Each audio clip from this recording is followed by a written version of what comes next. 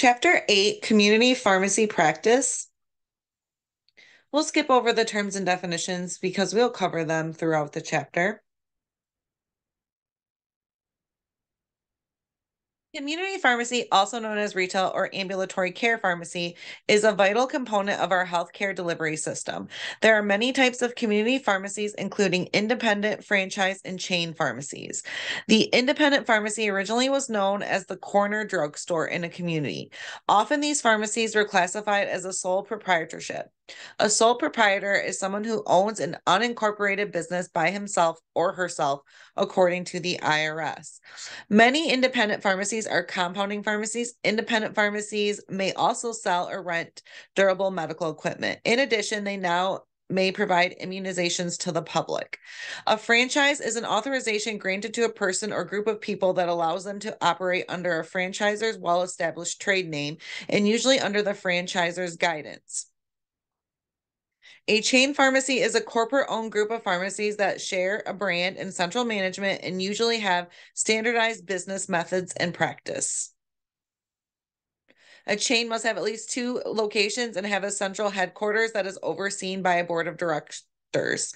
CVS and Walgreens are the 2 largest chains in the United States. According to the National Association of Chain Drugstores in 2012, chain pharmacies filled 2.7 billion prescriptions, or 72% of the total number of prescriptions filled. Chain pharmacies may be classified as mass merchandisers like Target, discounters like Walmart and Kmart, and membership stores like Costco and BJ's or Sam's Club.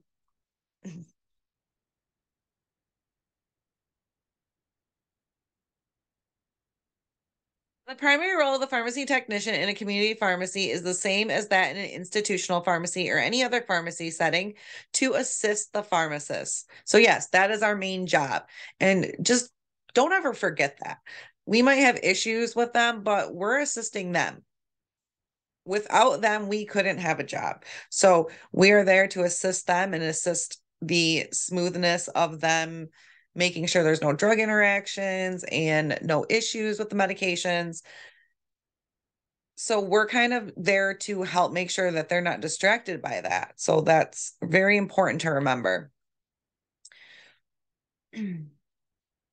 So a community pharmacy technician can be assigned a specific duty or many responsibilities. More than likely, it's going to be many responsibilities and a lot of multitasking, even though they do say multitasking can lead to med errors. You just kind of have to.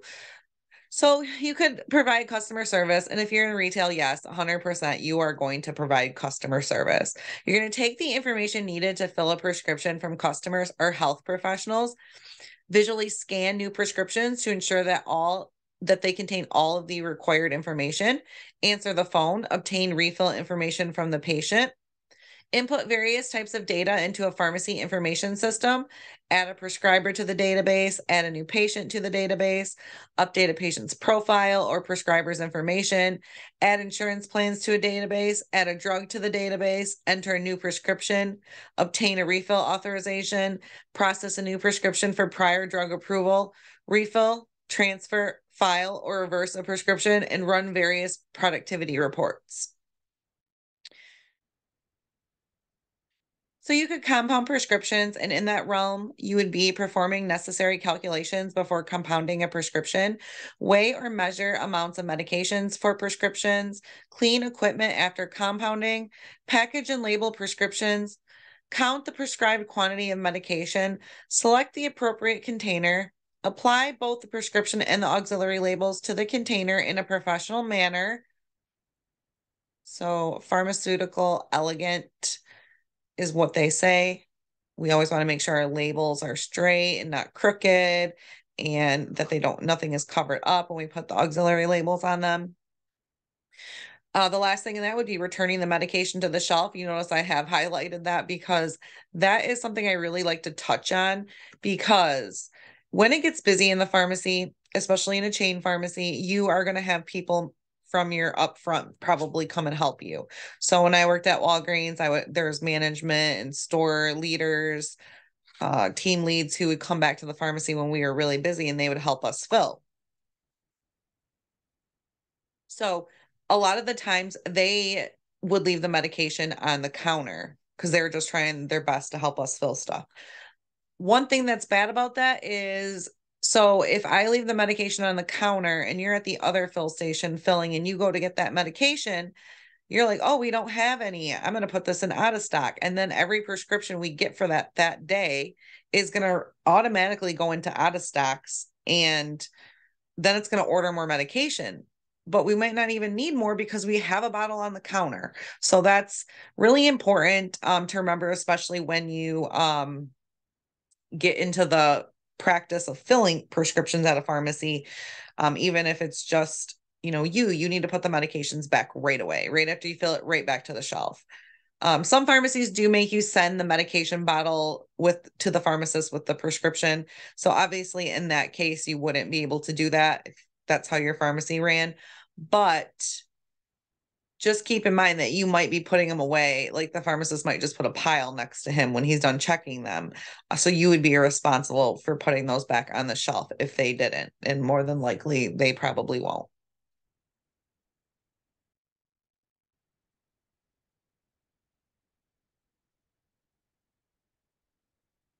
You could be pricing medications, organizing inventory, and alerting the pharmacist to any shortages of medications or supplies. Reorder medications and supplies. Check the ordered medication against the packing slip. Place ordered medication in its appropriate place on the shelf. And check pharmacy stock for medication that may have short dating. Accept payment for prescriptions and process insurance claims. A huge thing you're going to do. Most of the time, the pharmacists don't know a lot about insurance. We're usually a little bit better at it than they are because we have way more interaction with insurance than they do. However, if you work with a pharmacist who used to be a tech and probably at your same location, like if you worked at Walgreens, they're a tech at Walgreens, they probably are really good at insurance as well. So you'll see that from time to time. You're going to arrange for customers to speak with the pharmacist if they have questions about medications or health matters. You're going to perform pharmacy housekeeping tasks. A prescription is an order for medication issued by a physician, dentist, or other properly licensed practitioner, such as a physician assistant or nurse practitioner. There are two broad legal classifications of medication that can be obtained only by a prescription or legend medications, and those that can be obtained without a prescription or an over-the-counter medication. A prescription medication is also known as a legend medication because it bears the federal legend, which states, federal law prohibits dispensing without a prescription. OTC medications are deemed safe for an individual to take without being under a physician's supervision. As a result of the Combat Methamphetamine Epidemic Act of 2005, a subclassification of OTC medications has been established.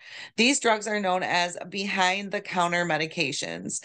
Behind-the-counter medications and OTC medications that contain ephedrine, an ingredient used to make methamphetamine, which is a Schedule I controlled substance. Individuals who want to purchase products containing ephedrine must buy them at the pharmacy counter under the supervision of pharmacists and have proper identification. The purchaser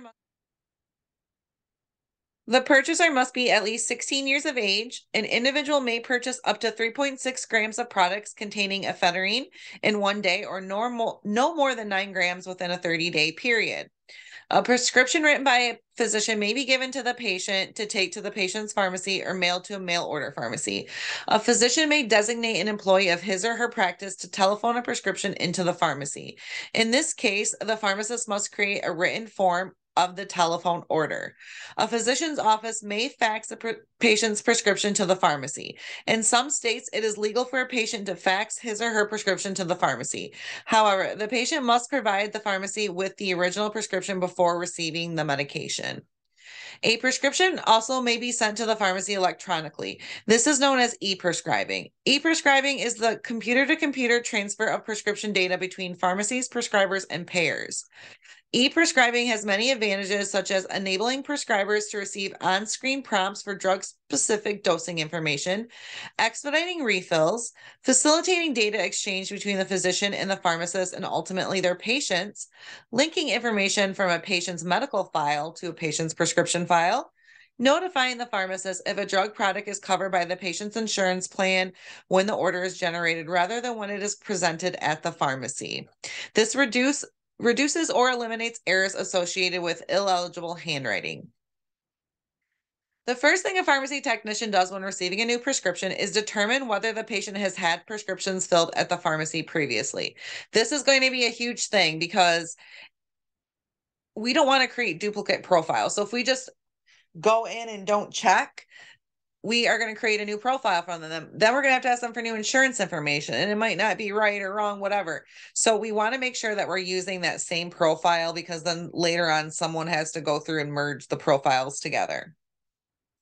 So if the patient has filled prescriptions previously at your pharmacy, the pharmacy technician verifies the accuracy of the information in the patient's profile. If the patient has never had a prescription filled at the pharmacy technician collects the necessary information, which includes the patient's complete name, the patient's home address, the patient's telephone number, the patient's date of birth, and allergies, all allergies, drug and food, patient's current physical condition, prescription drug card information, whether the patient wants to receive generic medications, a list of any OTC and BTC medications the patient takes, and a list of any herbal supplements the patient takes.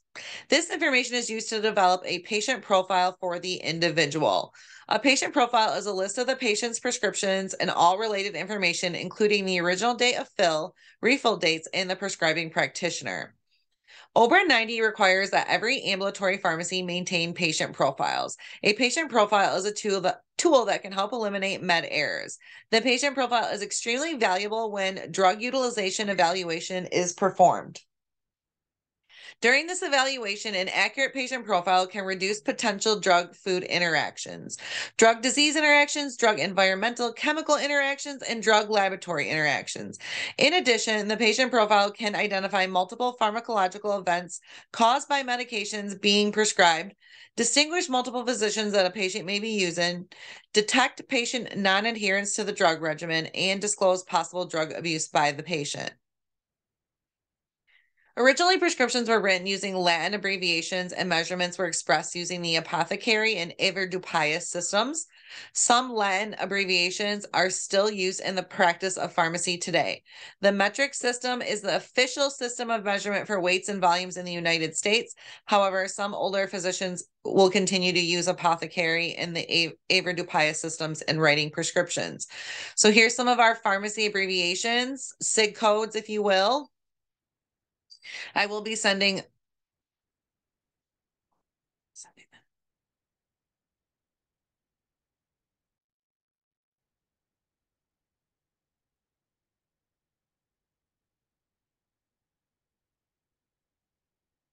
So here's a list of pharmacy abbreviations. They are SIG codes. So we use these with all prescriptions. So this is a good chart to make some flashcards and really study, because you are going to need to know these. It's going to literally be impossible if you don't. For when we get to the math mod, if you haven't taken it already. If you've taken it already, you know that you definitely need your SIG codes memorized by then. As well as you're going to need it in the pharmacy to do work. So I'm not going to go through these, but you can practice them. And table 8.2 shows metric household conversions. So during the math mod, we have a little conversion sheet that we'll give you, and we'll be using these kind of things in this mod we're in currently. A valid prescription must contain specific information. Every prescription is required to have prescriber information, patient information, a superscription, an inscription, a subscription, and a signa. A prescriber's information includes the prescriber's name, office address, and telephone number. If the prescribed medication is a controlled substance, the doctor's DEA number must be included. Some states also require that the physician put their NPI, the National Provider Identifier, and or medical license on the prescription. So here's the picture of a prescription, and then we have a picture here of a valid prescription label based off of this prescription.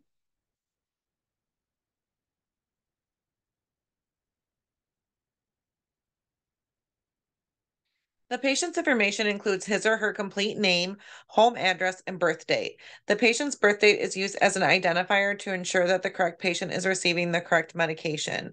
At times, an ineligible prescription will be presented to the pharmacy.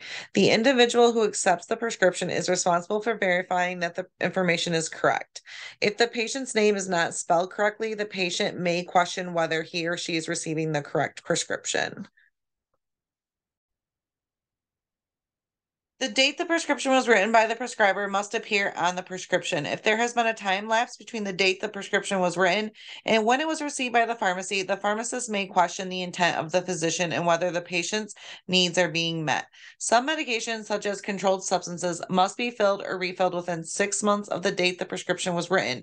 It is the responsibility of the pharmacy technician to be aware of any state regulations regarding the amount of time that may lapse from the date the prescription was written to the date it was presented for filling.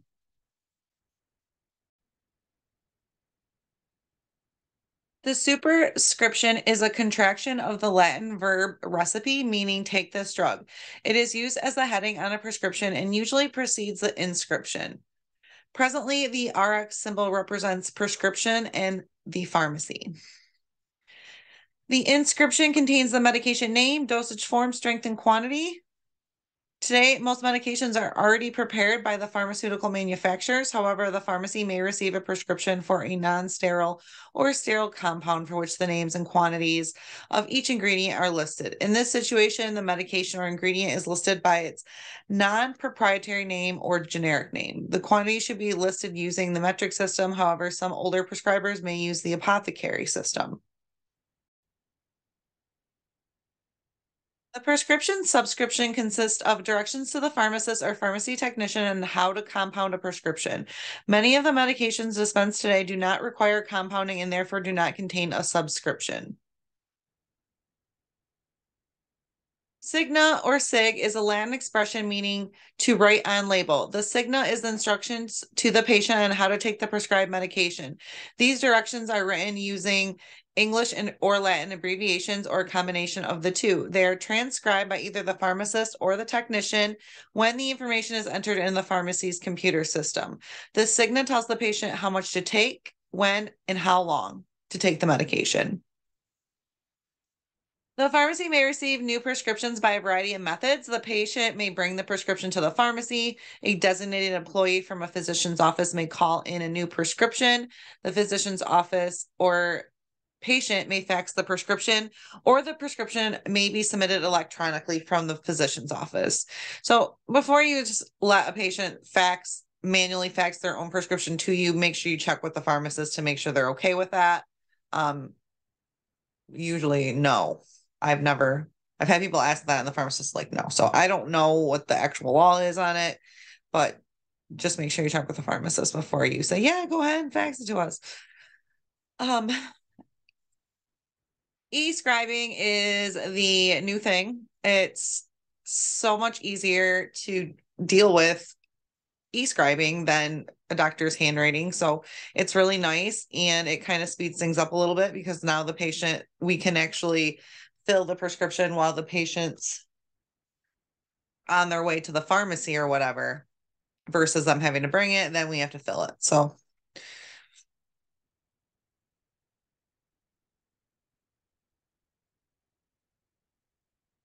computer systems are standard in pharmacies today because they can provide the following: approved efficiency, information to the pharmacist at moment's notice, online prescription claim approval, reduction in prescription errors, and speed in processing prescriptions. The pharmacy technician is responsible for inputting the patient's information into the pharmacy's computer information system. Although pharmacy information systems may vary, the system prompts the users for the necessary information. If the information is not entered, the system will not permit the user to continue with the process. Patient information, full name, home address, telephone number, birth date, gender, allergies, generic preference, and request for non-child resistant containers. Today, many individuals receive prescription drug coverage through medical insurance. Many companies offer prescription drug coverage as an employee benefit. The prescription drug benefit defines the drug coverage that is provided to the member. An individual who is covered under a prescription drug benefit receives a prescription drug card. So here is an example of a prescription drug card. or this is a savings card, not actually a drug card. But prescription cards from your insurance are going to be, you're going to need all of the same information, the RX PIN, the RX PCN, the group, and the ID number. You will see these prescription savings cards. People bring them in when they don't have insurance.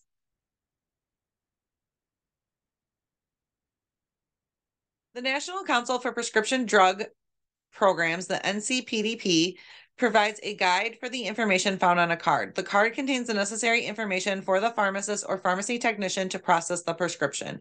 Information contained on a prescription drug card includes the following: complete electronic transaction routing information. This is a specific identifier used to transmit the claim to third parties. A group number, which identifies the coverage for a group of individuals under one contract. Normally, the group consists of a company's employees. A subscriber number, which identifies the individual who pays the premium. A person code, which identifies the specific individual covered. Some plans use 01 to identify the cardholder, 02 for the cardholder spouse, and 03 for the first child dependent, but some cards do 00 for the cardholder and 01. So you'll learn those when you're out in the field. A BIN number, which is a field in the telecommunication standard that is used for the routing and identification of pharmacy claims. The NCPDP assigns a 6-digit BIN to process a prescription claim. A help desk telephone number, which is a 24-hour service that enables a pharmacy to obtain assistance in processing a prescription claim. The pharmacy technician must verify that the prescriber's information is accurate in the computer system. The prescriber's information includes his or her name, the office address, the office telephone number, and DEA number for controlled substances only. Depending on state regulations, the MPI and state medical license number may also be required. The pharmacy technician must enter the name of the medication, its strength and quantity, and the number of refills indicated on the prescription. All quantities ordered are to be expressed in metric quantities. For example, 4 fluid ounces would be entered as 120 ml and 1 pound would be 454 grams.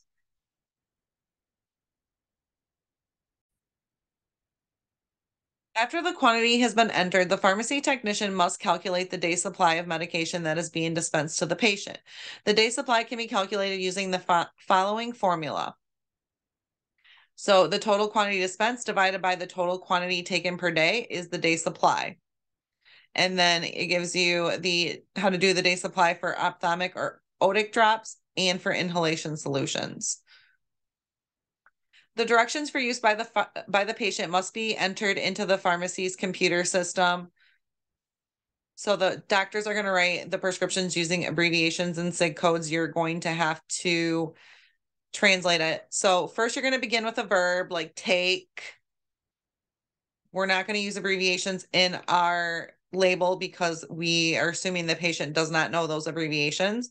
We're going to identify the dosage form. So take 1 tablet, indicate the route of administration by mouth, and use terminology in everyday language so the patient can understand it. The pharmacy technician must enter the approved number of refills from the prescriber into the computer system. The prescriber must provide a specific number of refills for the prescription. Some prescribers may indicate PRN refills on a prescription. In this situation, the technician must be aware of the state's regulations regarding PRN refills. The pharmacy technician enters 0 refills if it is a prescriber that does not put any refills on the prescription. If the prescriber authorized a generic drug to be dispensed, the technician will dispense the generic version of the medication. Some states require the prescriber to write dispenses written or brand name medically necessary. So yes, I'm pretty sure it's all states that we have Ross in that is required in their own handwriting on the prescription. Other states may allow the prescriber to check a box on the prescription. So one thing to know is if a patient comes in and says, well, I always get my Synthroid brand name, but the doctor did not write it on there, and they might have forgotten it, but we can't actually write it on there and just be like, oh yeah, DAW. No, we can't do that. So dispenses written codes, DAW codes, are a numeric set of codes created by the NCPDP that are used when entering prescriptions into the computer. If a pharmacist or pharmacy technician fails to submit a prescription claim using the correct DAW code, the pharmacy may not be reimbursed properly for the medication that was dispensed.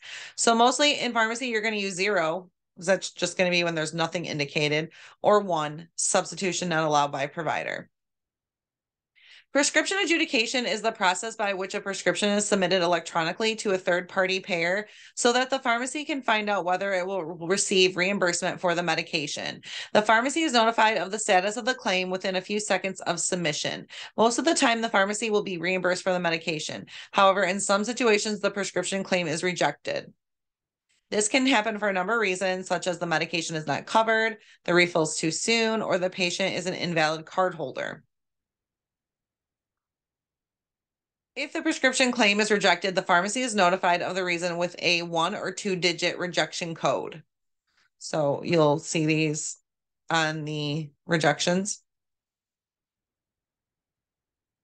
The pharmacist is responsible for reducing medication errors and drug-related illnesses. As a result of over 90, the pharmacist is responsible for obtaining information from Medicaid patients or their caregivers with the goal of identifying and resolving potential medication-related issues. Patient profiles are created and contain the following information, which the pharmacist uses in reviewing a patient's medication therapy: adverse drug reactions, allergies, a comprehensive list of medications taken, disease states, patient demographic information, pharmacist comments regarding a patient's drug therapy. A prospective drug use review is conducted during drug utilization evaluation, formerly known as drug utilization review. This review examines all of the patient's medication records before dispensing is conducted. During this review, the following factors are evaluated: clinical abuse or misuse, drug allergy problems, drug overutilization, drug underutilization, drug disease contraindications, drug-drug interactions, incorrect dosages, incorrect duration of drug therapy, and therapeutic duplication.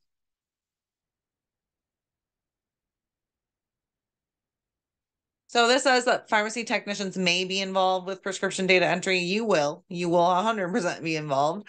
So you should let the pharmacist know if you get a DUE on your screen. Most of the time, though, they're going to pop up on their screen as well when they check the prescription. Many pharmacies scan the original prescription, therefore a digital copy of the prescription is available when the prescription is refilled.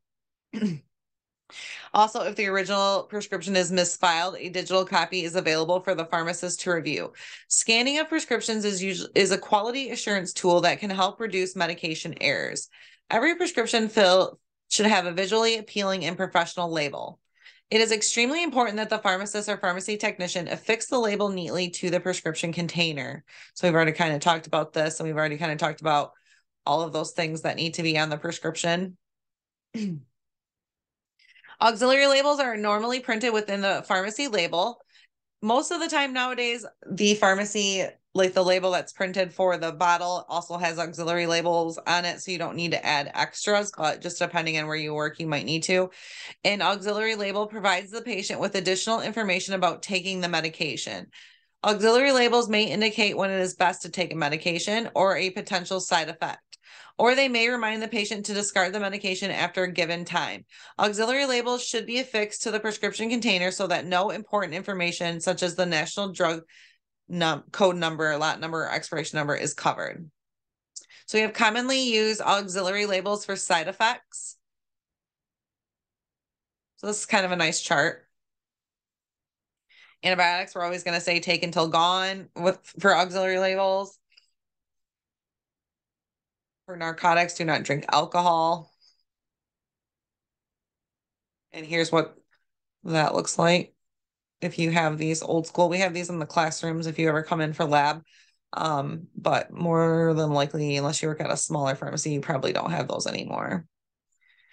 The federal government has required that patient product information be provided to the patient when specific medications are dispensed. The purpose of the PPI sheet is to ensure that the patient is provided with information on the proper use of the medication.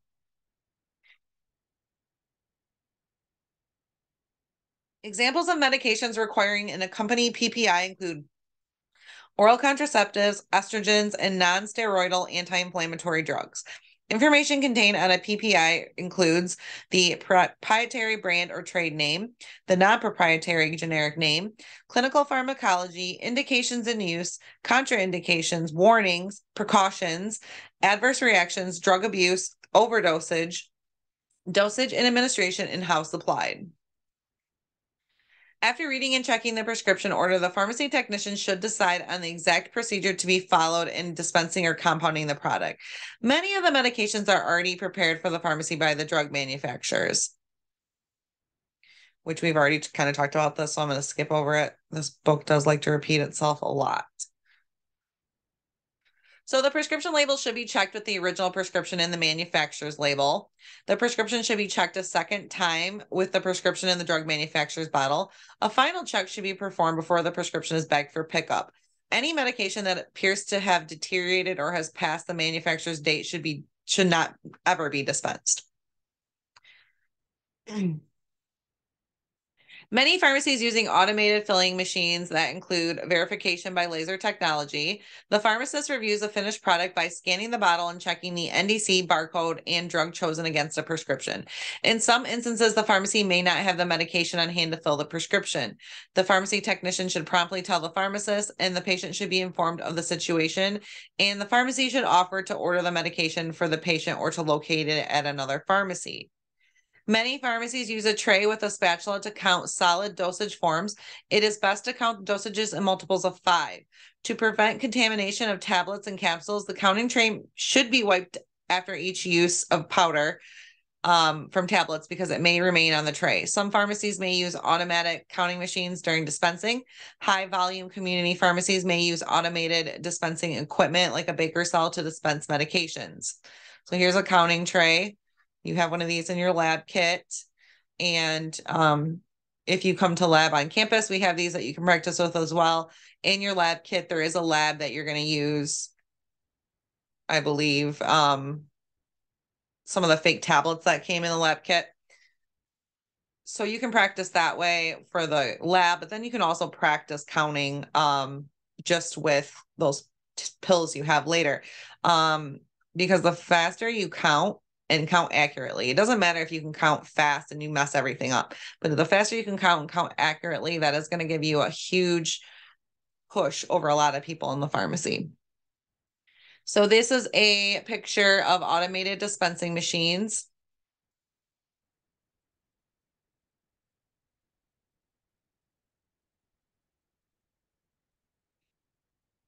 When dispensing a prescription, the pharmacy technician may select a container according to size, color, and composition.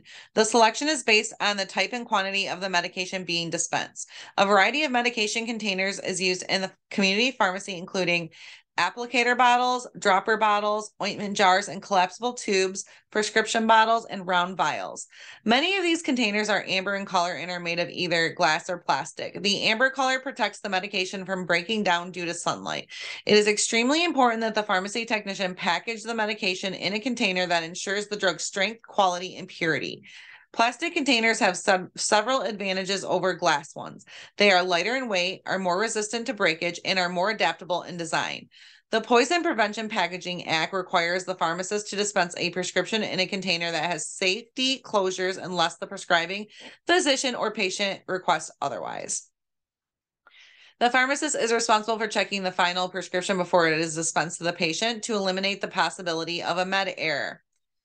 The pharmacy's information system maintains an electronic record of all filed and refilled prescriptions. The pharmacy is required by law to maintain an actual hard copy of the prescription. The Controlled Substance Act provided 2 options for filling filed prescriptions. So option 1, a file for Schedule 2 controlled substances, a file for Schedules 3, 4, and 5, and a file for all non-controlled. Option 2, a file for all Schedule 2 substances and a file for all other drugs dispensed.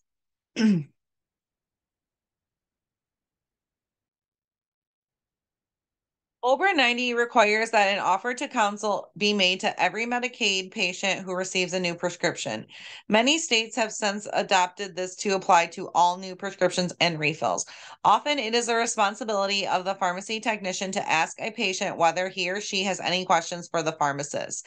If a patient has questions about his or her medication, the pharmacy technician should promptly inform the pharmacist. The pharmacist is responsible for identifying and resolving any problems involved with the medication use. Only the pharmacist is permitted to counsel a patient. Let's highlight that. That is super important. You cannot even be like, yeah, I use this and it works really good for whatever they're saying. It should be the pharmacist who's giving any recommendations. Often it is our responsibility to collect patients' payment for the amount due for the prescription. And obviously your pharmacy determines what payment methods they'll accept, and you will learn that at your pharmacy. For prescription, instructions for refilling a prescription are provided by the prescriber on the original prescription or by verbal communication to the pharmacist. A patient may call the pharmacy or walk into the pharmacy to request a prescription refill. The pharmacy technician must obtain the following information from the patient: patient's name, patient's contact number, prescription name and strength, prescription number, physician's name, and whether the patient will wait or return for the prescription. Many states permit a pharmacy technician to contact the prescriber's office for authorization of a refill. Depending on the system used by the pharmacy technician may submit a refill request electronically, transmit a fax of the prescription, or use the telephone to call the prescriber's office. It's important that you be familiar with the schedule category of a medication before requesting a refill authorizations. We are not permitted to refill Schedule II medications. These require a new handwritten prescription. So we don't ever want to call the pharmacy or call the doctor's office and be like, hey, I need a refill for my patient on their Ritalin. They would need a new prescription for that. Both federal and state laws govern the transfer of a prescription from one pharmacy to another pharmacy. A pharmacy technician may pull the original prescription from its file or pull it up on the computer system, but the pharmacist is responsible for ensuring that the information transferred is correct. Once the prescription has been transferred from one pharmacy to another pharmacy, the original prescription becomes void. The transferring pharmacist must record the following information from the receiving pharmacist: the date of the transfer, the name, address, and telephone number of the receiving pharmacy, the name of the pharmacist at the receiving pharmacy, the number of refills transferred, the National Association of Boards of Pharmacy number for the receiving pharmacy, and the DEA number for the receiving pharmacy. Controlled substances only. This information must appear on the back of the original prescription or in the computer system. The receiving pharmacist must record the following information: date of the transfer, name, address, and telephone number of the pharmacy where the original prescription was filled, name of the pharmacist at the original pharmacy, name of refills received, original date of the prescription, NABP number of the originating pharmacy, and the DEA number of the originating pharmacy if it's a controlled substance. The State Board of Pharmacy regulates the practice of pharmacy for that state. Their regulations determine the physical standards for all pharmacies. The standards include the minimum amount of space for the prescription department of the pharmacy. The pharmacy must be well lit and ventilated, and the proper storage temperature must be maintained to meet the specifications of the U.S. Pharmacopoeia National Formulary for Drug Storage. The prescription counter should only be used for compounding and dispensing of drugs and necessary record keeping. The prescription department must have a sink with hot and cold running water. The pharmacy must have adequate refrigeration equipment with a monitoring thermometer for the storage of drugs requiring cold storage temperature if the pharmacy stocks the medication. The board requires that each pharmacy maintain a current dispensing information reference source that is consistent with the practice of the pharmacy. Regardless of the state, every pharmacy is required to have a current copy of the Controlled Substance Act, a current copy of the USPNF, and any other reference mandated by the state's Board of Pharmacies. The state board requires that each pharmacy maintain a current dispensing information reference source that is consistent with the practice of the pharmacy. Regardless of the state, every pharmacy is required to have a current copy of the Controlled Substance Act, a current copy of the USPNF, and any other reference mandated by the state's Board of Pharmacy. A pharmacy is required to have a prescription balance that is sensitive to 15 milligrams in weights or an electronic scale if the pharmacy engages in activities that require weighing of ingredients. The pharmacy must maintain equipment and supplies that are consistent with the pharmacy's practice. A community pharmacy is required to have a security system that detects attempts to break into the pharmacy. The purpose of the security system is to protect the pharmacy department when it is closed. The security system must meet current alarm industry standards and may be a sound, microwave, photoelectric, ultrasonic, or any other generally accepted device. The alarm system must have an auxiliary source of power and must be capable of sending an alarm signal to the monitoring company if the main line of communication is not working. The prescription department of the pharmacy is required to have enclosures that protect the prescription drugs areas from unauthorized entry and theft, regardless of whether a pharmacist is on duty. Only authorized personnel, such as pharmacists, interns, or technicians, are permitted in the pharmacy. The prescription intake window is where a patient drops off the prescription to be filled. It is at this location that a pharmacy technician collects the necessary information that will be used in developing the patient profile.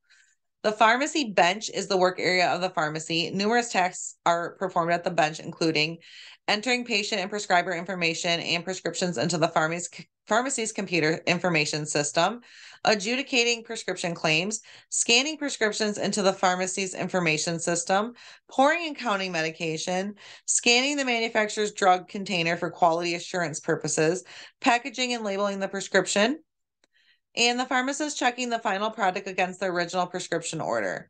Bagging the patient's prescription is also done there.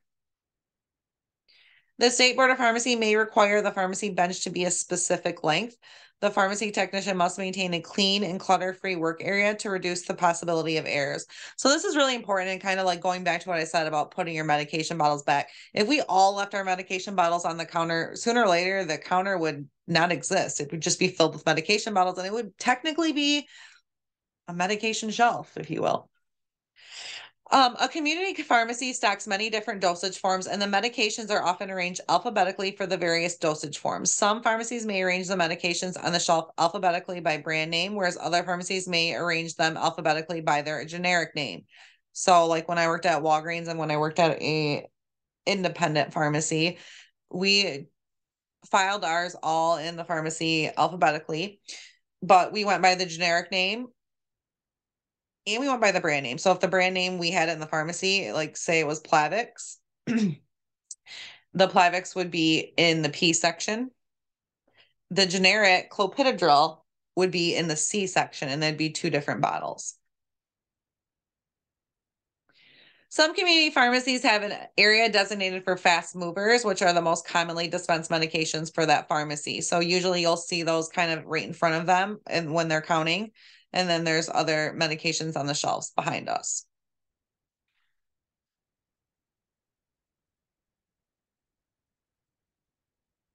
The non-sterile compounding area should be away from other workflow to minimize distractions for the compounder and contamination of the product. The area should be kept clean and free of clutter at all times. It should have a controlled temperature and proper ventilation. All equipment and supplies used in non-sterile compounding should be easily accessible to the compounder. All equipment should be examined for cleanliness before use and washed immediately after use to prevent any cross-contamination between ingredients and the final product. Isopropyl alcohol, which is 70%, is often used to clean the compounding area. It is recommended that a log be maintained to show when equipment was cleaned. A sink with hot and cold running water and proper drainage is required by all state boards of pharmacy. Cleaning products such as sponges and brushes of various sizes should be kept next to the sink. Disposable paper towels should be kept adjacent to the sink. Trash receptacles should be kept at a distance away from the compounding procedures, and all trash should be disposed of safely and properly, including PPE and hazardous waste.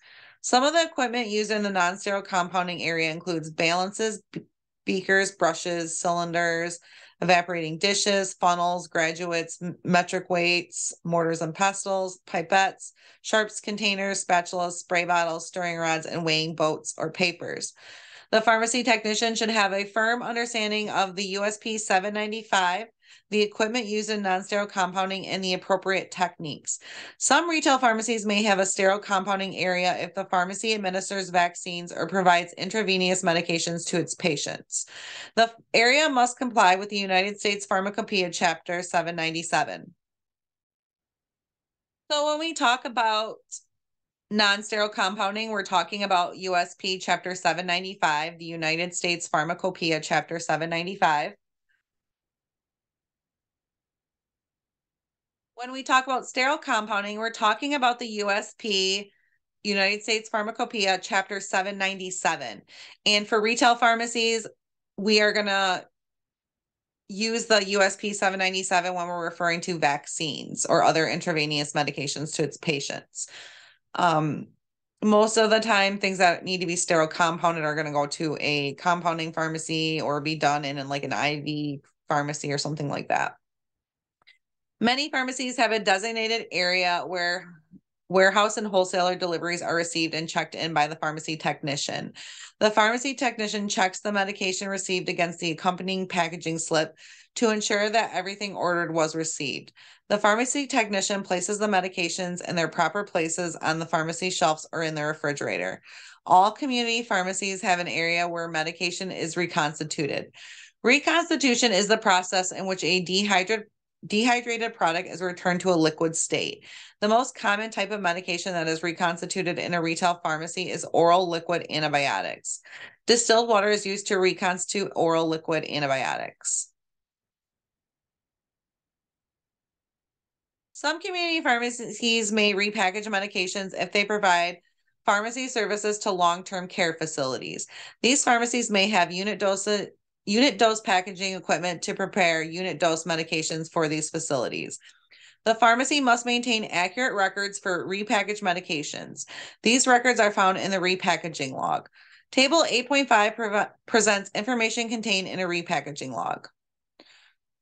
So it gives you everything: the date, the drug, dosage form, drug manufacturer's lot number, drug manufacturer's expiration date, assigned pharmacy lot number, pharmacy beyond use date, pharmacy technician, and the pharmacist. And then this gives all the descriptions.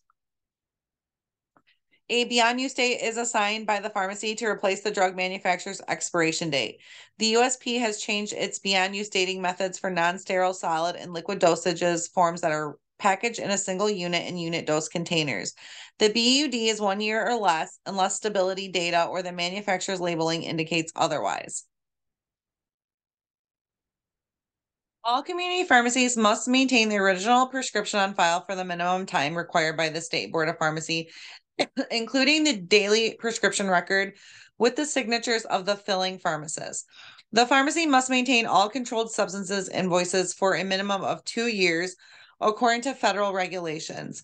These records include completed DEA Form 222, DEA Form 41, DEA Form 106, biennial inventories, and change of the pharmacist in charge. Once a prescription has received its final check from the pharmacist, it is placed in a bin awaiting pickup by the patient. These prescriptions may be placed in a secured area outside the prescription department, not accessible by the patient, where access to the prescriptions is restricted to individuals designated by the pharmacist. The patient bins are normally arranged in alphabetical order. It is very important that patient's prescription be placed in the appropriate bin. So yeah, this is actually a huge thing that happens a lot. You might have a few in your hand, you're just filing them, you might accidentally put them in the wrong bin. Well, I mean, not a big deal, but when the patient comes to pick it up, you see their prescription's ready, you go to the bin it's supposed to be in and there's nothing there. So then the next thing you're doing is going through every single bin to see if you can find it. And if you can, then you're obviously going to ring it up and give it to the patient. But if you can't, it's going to have to be refilled, like done again. Some retail pharmacies have a separate pickup window for prescriptions. I notice most of them do not have separate for intake and outtake anymore. It's usually just like a pickup window where you drop prescriptions off as well. There should be a consultation area. A lot of pharmacies now I'm noticing have closed door consultation areas now, which is super nice because it's really hard for them to stand at the counter and have private conversation about whatever's going on.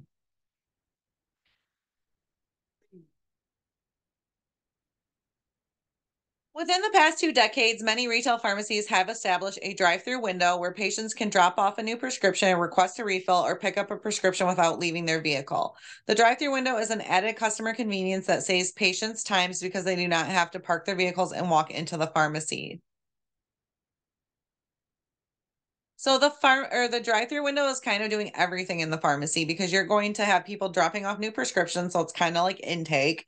You're going to have people picking up prescriptions, so like the out window or outtake, and you're going to be taking new insurance cards, you might be taking refills. So really in the drive-through, you're kind of learning everything at once. Pharmacy technicians have very strong technical skills that are essential in our practice of pharmacy. These skills include a strong knowledge base of diseases and their treatment with medication or through behavior modification, solid use of math in performing the necessary pharmacy calculations for compounding, the ability to transcribe a prescription's order for medications, sound computer skills, and excellent techniques for both sterile and non-sterile compounding. Interpersonal communication skills comprise the process by which messages are generated and transmitted by one individual and subsequently received and translated by another individual. Communication consists of 5 important components: a sender, the message, receiver, feedback, and barriers. The sender transmits a message to another person. The message is the component that is transmitted from one person to the other person. A message may be a thought, an idea, an emotion, information, or other factors that can be transmitted either verbally or non-verbally. Nonverbal communication includes facial expressions and hand motions. The receiver receives the message from the sender. Feedback is the process whereby the receiver communicates back to the sender his or her understanding of the message. Barriers affect the accuracy of the communication. Nonverbal communication consists of a complex mix of behaviors and psychological and environmental interactions through which a person consciously and unconsciously relates to another individual. There are numerous barriers in nonverbal communication, including body position in relation to the patient, like closed or open stance, folded arms, or slouching, facial expressions like wandering eyes, lack of eye contact, and tone of voice. The pharmacist is responsible for communication with the technician in a clear and concise manner. Using the proper terminology ensures that the pharmacist and technician share common definitions associated with the circumstance. Individuals assign meanings to their words based upon their background, values, and experiences. In this situation, the pharmacy technician is responsible for listening intently to the pharmacist. The pharmacist should check with the technician to ensure that he or she understood the communication. It is a pharmacy technician's responsibility to request any clarification of the message. Neither the pharmacist nor the pharmacy technician should ever make assumptions because false assumptions may adversely affect the patient's outcome. Pharmacists play an integral role in making certain their patients obtain the desired outcomes with their medication therapy. The role of the pharmacist has evolved from medication-centered to patient-centered care. To establish a patient-centered care environment, it is essential that the pharmacist develop a trusting relationship with the patient. The Institute of Medications, so the IOM, defines patient-centered care as providing care that is respectful of and responsive to individual patient preferences, needs, and values, and ensuring that patient values guide all clinical decisions. To provide patient-centered care, the pharmacist must be able to build a therapeutic alliance with patients to meet mutually understood goals of therapy, develop a self-awareness of personal effects on patients, foster an unrestricted relationship with the patient, identify the patient's experience as unique, and understand the patient's illness experience.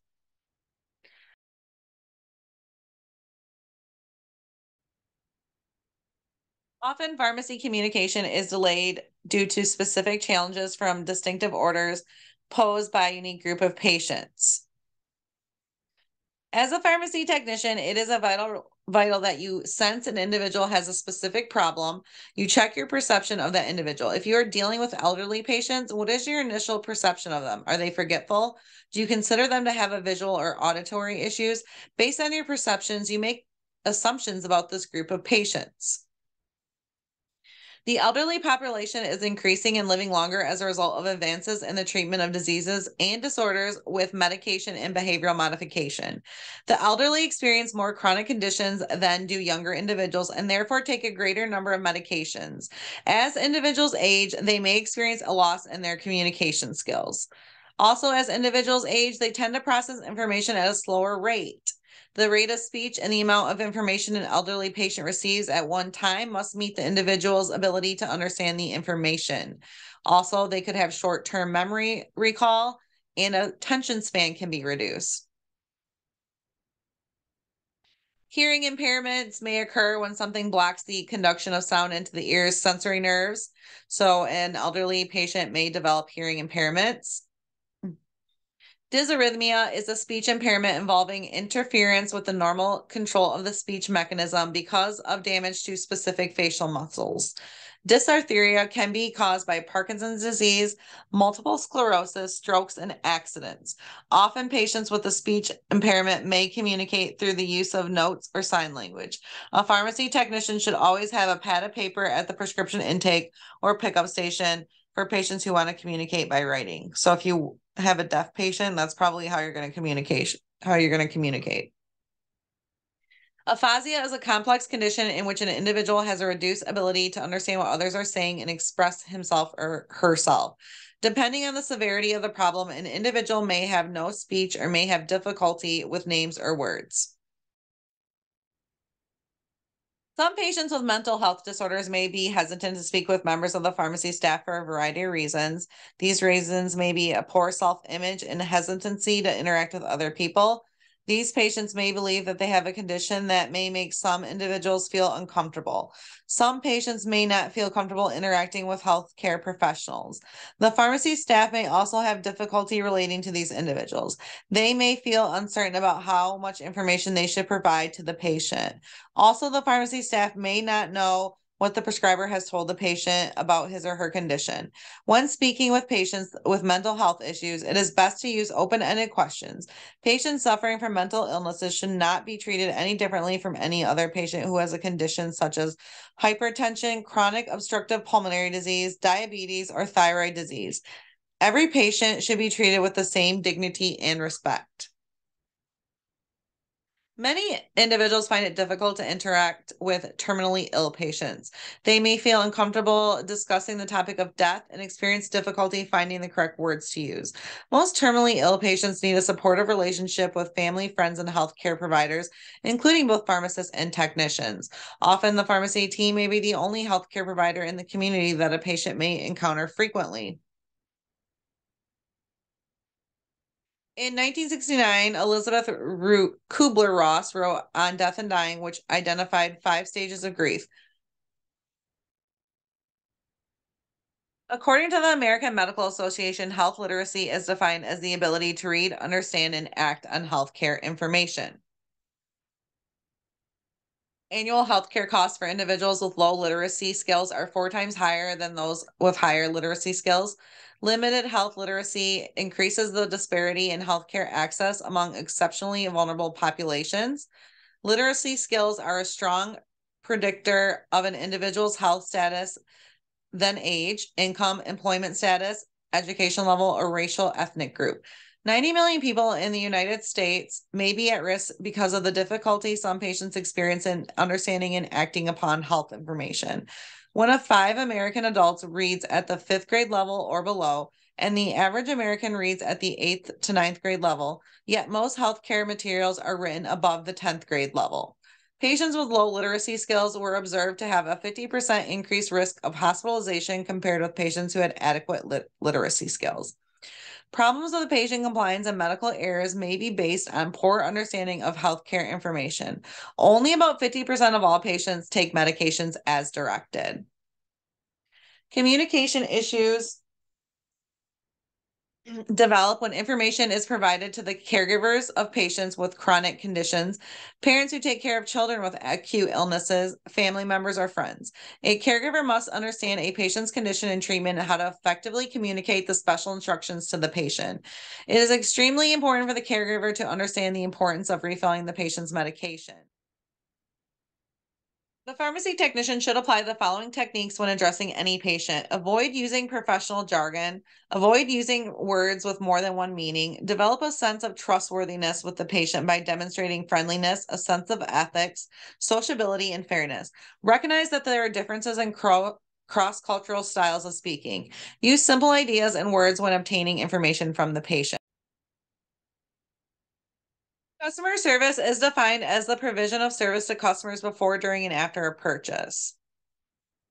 Customer service in healthcare is different than other industries because the customers are recipients of medical services that are critical to their health. The pharmacy provides OTC, BTC, and prescription medications to its customers and patients. In addition, the pharmacist provides information to patients to maximize the therapeutic effects of the medications they are prescribed. The 5 rights of medication administration used by nurses also apply to pharmacy practice. They are the right patient, the right medication, the right time, the right dose, and the right route of administration. Table 8.6 shows the common pharmacy customer service complaints.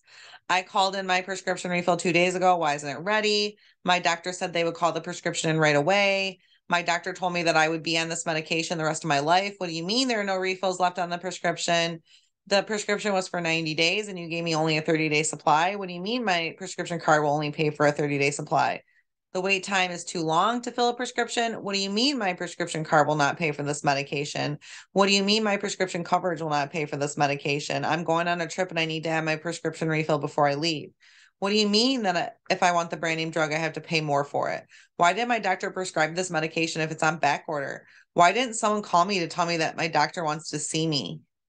So those are common complaints that we see in the pharmacy a lot. Your attitude can have a direct effect on whether a pharmacy customer comes back, and it can also alter your image as a technician. So one thing to remember is if you, for any reason, get into some kind of, I don't know what I want to say, not altercation, but argument, I guess, with a patient, or there's something happening between you two, and whatever happens, you might start yelling at each other, or they're yelling at you and you're defending yourself. Whatever happens, just keep one thing in mind. They're going to come back to the pharmacy. They're not going to stop coming to the pharmacy because of you, and you're going to have to wait on them, and it might be awkward. So the best thing to do is just try to keep your cool when talking to patients, even when they get upset and angry. If you get upset and angry, it's just going to make them more upset and angry. And I know that's one of those, easier said than done kind of things, but just keep that in mind. I've experienced it as well. I've had patients yell at me, and at the end of the day, I was stressed and was like, yelled back at them, not in a disrespectful way, but just telling them what the issue was. And they never stopped coming to the pharmacy. I still had to wait on him, and he was yelling at me and in my face. So if I wouldn't have yelled back at him about what was happening, he probably wouldn't have done that. None of this would have happened. So just kind of keep that in mind. So your attitude can have a direct effect on whether a patient comes back. So your appearance, your attitude, your efficiency, and your helping out. Going the extra mile and assisting other coworkers when they're overwhelmed will make you a star worker. Coworkers will also return the favor when you need it. Box 8.2 shows customer service statistics.